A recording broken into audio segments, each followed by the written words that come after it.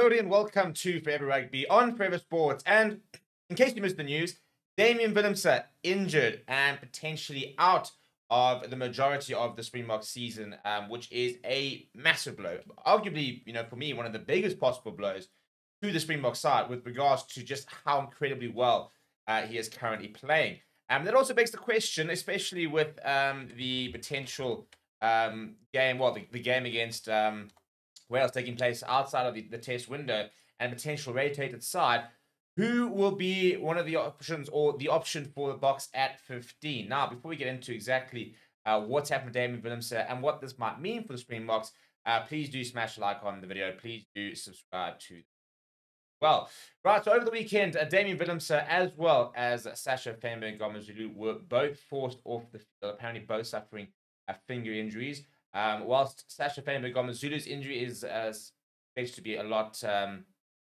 less serious and expected to be back relatively soon, it looks like DAMIAN WILLEMSE is rather serious and looks like he has injured ligaments and will require surgery. As a result, it's looked like he will be out for about 4 months and therefore will basically be out for the entire Ireland series and as well as the Portugal game, as well as the entire Rugby Championship, which means not only wear a Springbok jersey once again at the end of the year tour.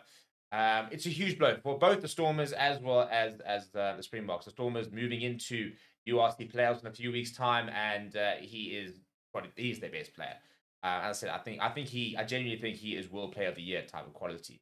And I think the way he was playing last year is absolutely. So, question now is who takes his place. Now, the current, options, obvious option would be obviously Willie le Roux, given the fact that first of all he's been very good for the Bulls, and obviously he's still been around that Boks side. He's also 7 games away from playing 100 tests for the Springboks, a very underrated Springbok, and he will retire as Springbok legend. Double World Cup winner, Centurion, for example, has some of the most assists ever in a Springbok jersey. He is known as the assist king, and he's been in great form for the Bulls as well. The problem is, for example, for the Wales game, is that the Bulls could very well be involved in the URC final on that same day, if not involved in the semi-final the week before. So it does make picking Willie le Roux quite difficult. Same as the likes of Currie and even a Kane Moody, if you want to go that way. So the question is, who are the options aside from Willie le Roux for fullback for the Boks whilst DAMIAN WILLEMSE?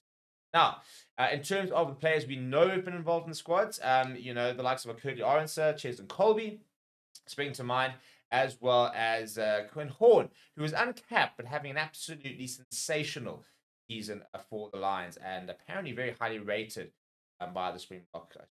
So I think, for example, that if the Lions don't progress particularly far in the URC, if they miss the playoffs, I do think there's a very good chance that we'll start at fullback for that Wales test. And I think it's a great decision. I think he is a player that is only getting better.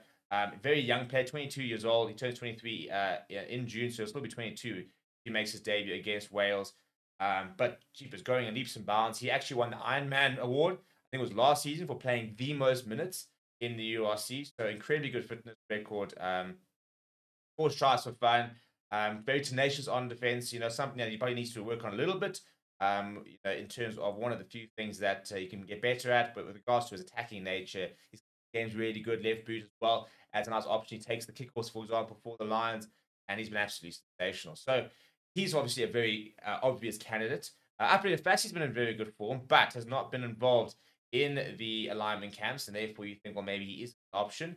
And then the option they was talking about, but we're not quite sure whether it's even a possibility, is Harlequin star Tyrone Green, who personally think is going to be named in Premiership of the season, such as been form for the Harlequin, helping them get over their first ever Champions Cup playoff. Man of the match in the Champions Cup quarterfinal, which they lost to Bordeaux by just 1 point. He was absolutely brilliant.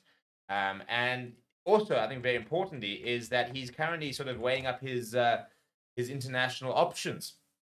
26 years old, and wants to play international rugby. And I think he's quite clear that if the Springboks don't rate him and if they don't pick him, he will look at playing at qualifying for England as June actually. So it's an interesting option. I would love to see the Boks go and look at him as an option. I think that he's a very hardworking player, very quick. Flies his tackles.